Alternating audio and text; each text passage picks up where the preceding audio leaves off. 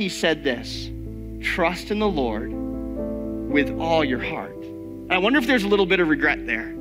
Like, I didn't let the Holy Spirit guide all my heart. Trust in the Lord with all your heart. Do not depend on your own understanding. Is that a temptation for you like it is for me? To depend on what I think I know, my knowledge, education, experience.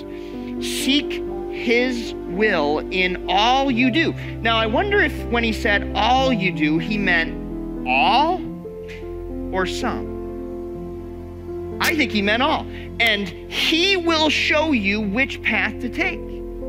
How often do we hit the fork in the road and we wonder, do I go this way or that way? And we literally have God in us, the Holy Spirit of God, and he's there to direct us and to guide us into all truth. And I simply don't even think to ask him. He's right there as my divine assistant, my divine helper, and I don't even think to ask him.